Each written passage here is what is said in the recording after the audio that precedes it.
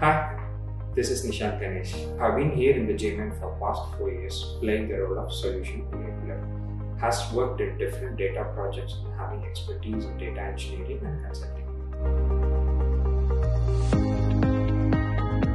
In modern data world, DBT, which is called as Data Build Tool, an open source tool used by data analysts and data engineers to transform their data on a day-to-day basis with engineering best practices. So what are the engineering best practices? 1. Version control. You integrate your DBT code to GitHub, GitLab or Bitbucket. 2. CI/CD. You continuously develop your code and integrate it to the production environment. 3. Modular dependencies. You define your parent model, child model and your grandchild model in. 4. Unit testing. You test your data for different business use cases.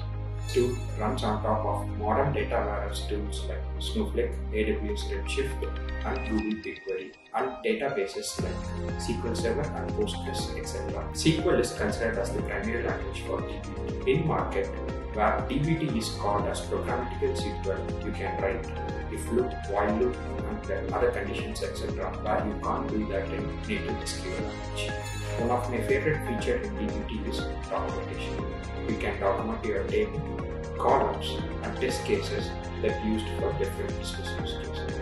From 2021, JMAN is considered as a registered partner in DBT. To know more about DBT, feel free to reach me.